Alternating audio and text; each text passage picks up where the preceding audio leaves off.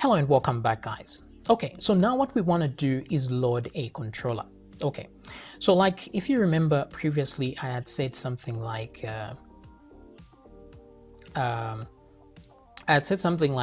any table in the database that you want should have a model. Okay, in the same way, every page should have a controller. So controllers are for pages, models are for tables. Okay, so every single page you have must have a controller of some kind. It's not every page that will have a view, but a controller is a must. So the way we've seen here, this 0 should be the controller that we load. So to make things easier, what we're going to do is whatever the name of the controller here is what we're going to name our file. That way it's easy to load a file. We don't need to know what the file name will be.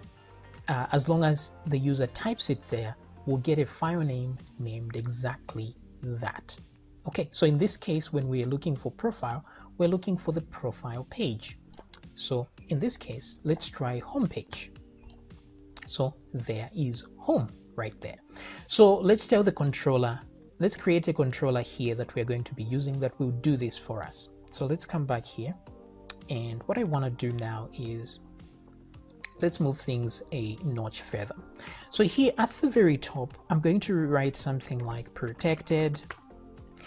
Now this can be public, it can be private, or it can be protected. So I'll use protected so that we can inherit it later if we want.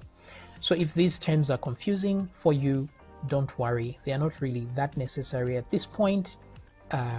Just put what I put there, or you can watch my tutorial, my course on OOP. But really what we are saying is we just want, it really doesn't matter at this point. We just don't want this thing to be accessed from outside the class. That's why we are protecting it, but we want it inheritable. So here is the controller.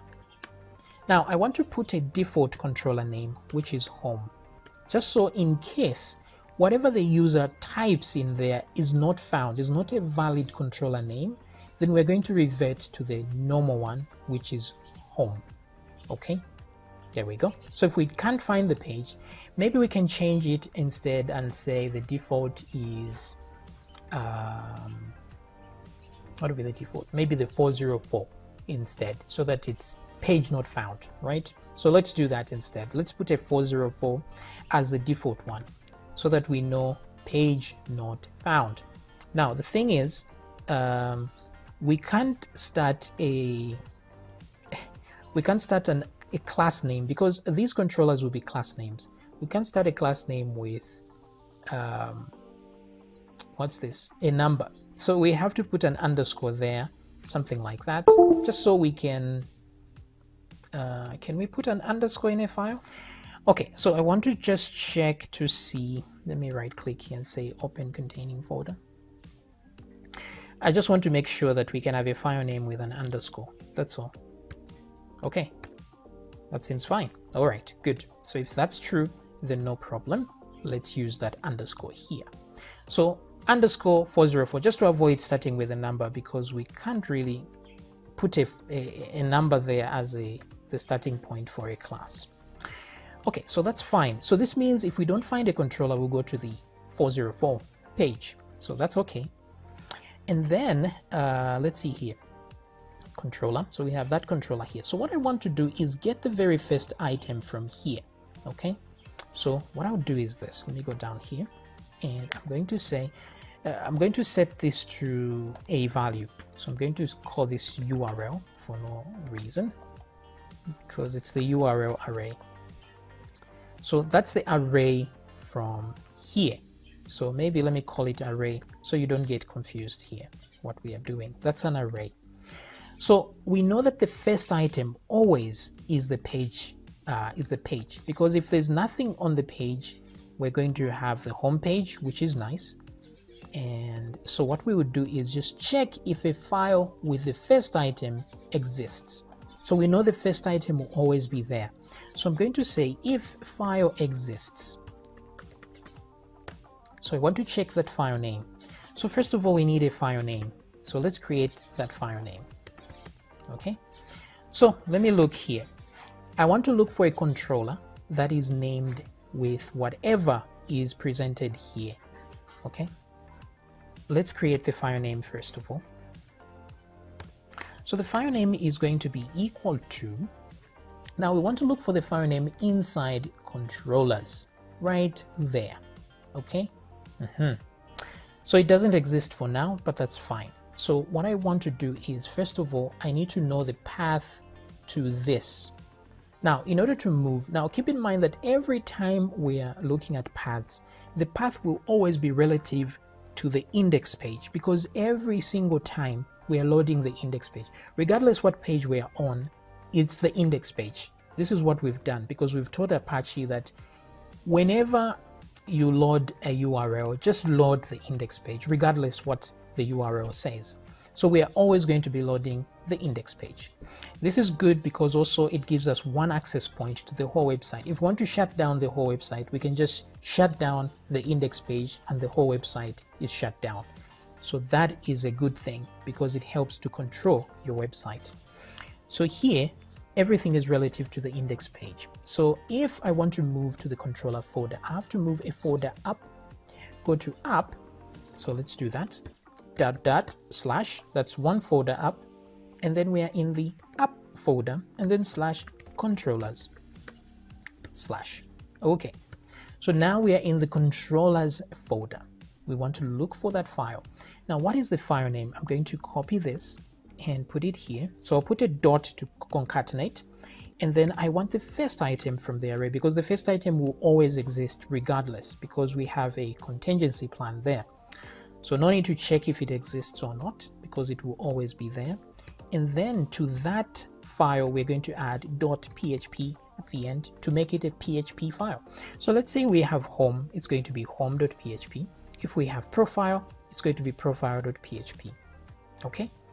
But because these are classes, I want to use capital letters here. So let's put a capital A on app like that. It's a good practice to do that. So I'm going to say UC first. This is a function that comes with PHP that converts the first letter into a capital letter. So UC first, boom, and then that. So we are just trying to find if a file like this exists in the controllers. Okay, so if file exists, blah, blah, blah, let's do that here. Okay, so if the file really does exist, let's load that file. So I'm just going to say include, not include actually, require. Now the difference between include and require is that if you use include, it does basically the same thing, but the difference is that include will ignore, if it doesn't find the file, it will just continue running the code. But require is going to shut down the program if it can't find that file. So that's the difference. So depending on what you want to do, you use either of those. So let me do that. So we say require that file. So now we have loaded the class file. And since it's going to be a class file, we need to instantiate it, just like we've instantiated this one. So we need to create an instance and load it. Now, the thing is, if this file does not exist, we should load a different file. So I'm going to say else. If it doesn't exist, let's load this 404 page, right? So if that file does not exist, let me copy this again. Yes, I'm going to say require.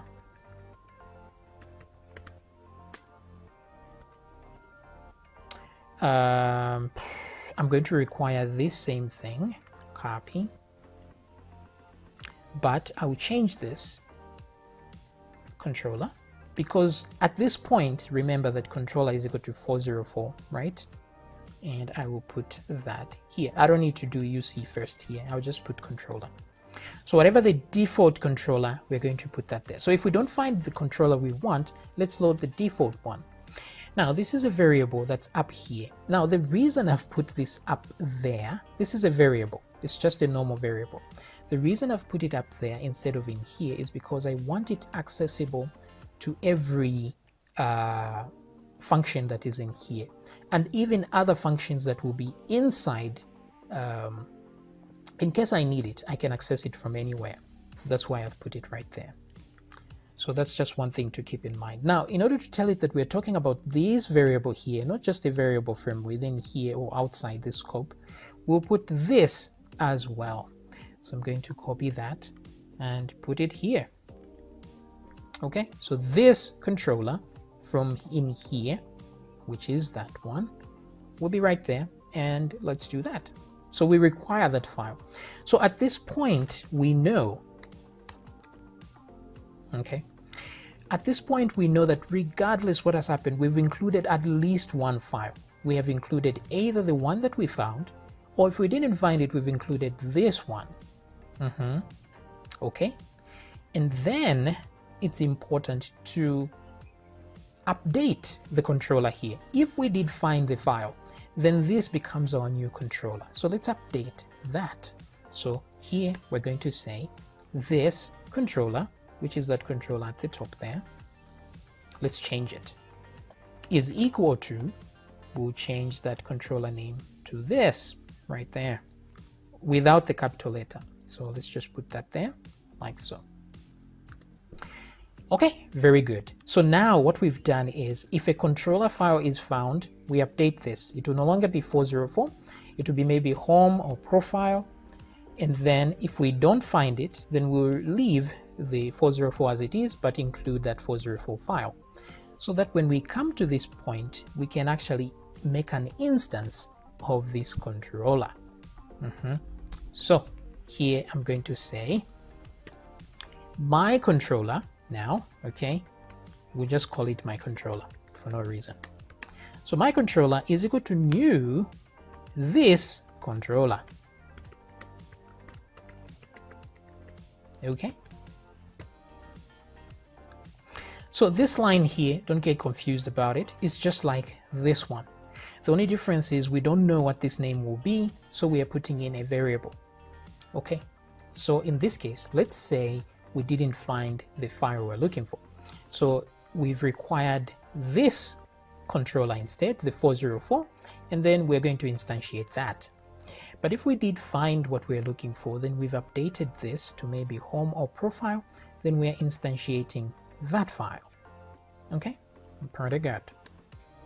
Now, the problem we have here is that we have neither of these currently. We don't have any controller whatsoever. So that is going to be a problem. So if I try to run this, I'll get an error, of course. It's going to say call to undefined function UC first. Oh, sorry, that's the wrong error. This one is supposed to be first, not first. Sorry about that. Okay, so let's refresh and get the proper error. And you see, this is a warning. It means the script continued even after warning us this, and then it got a fatal error, failed opening the file. Okay, so that require is good, because if we don't find any of the files, then we can forget about it. So here it's saying the file it can't find is the -404.php. Okay, pretty good. So let's put a 404 in our controllers folder. So I'm going to right click and say new file. And here we really are just creating a class, because that's what we need really. So I'll save this file as -404.php. Save. So here now we can create a class, and that class will say 404 class page not found. That's the one we are looking for. So the class name here is going to be _404, like that. Now we need this extends, but I'll remove it for now because we don't have anything to extend. So let's leave it like that. And there we go. So now at least we have this, and it has a constructor with an argument. We don't need that argument, so let's remove that. But it's just an empty class. So we just want to get rid of that error for now, because it will find the class, and so it won't complain about anything. So if I refresh now, we get an empty page, but we are in the 404 range here. So here I'm going to just echo and say page not found, like this. Okay, so let's go back here and refresh. And you see, page not found. Okay, now the reason the page was not found is because the controller doesn't exist, the home controller. But let's add it, shall we? So I'm going to create a new file, and let's do the same thing. and this time I'll put a class. Let me save this first. So this one is home capital H.php because it's good practice to class names should have a capital thingy so you can differentiate them. And this is the home class. Okay, so same here, we're going to put home, and then let's remove the extension for now. We'll add it back later. Let's remove the argument there, and let's just say echo homepage like that. Okay, pretty good. And let's come back and let's refresh. Now we're on the home page. You see that? Now, if let's say I type home at the end, you see home page, right? Now, let's say I type profile page, but it's not found. I get page not found. See that? How that works? Go page not found. So the only page we have is the home controller, so only that page will be found. So at least we have a working router now. This is awesome. Now let's take it a step further in the next video.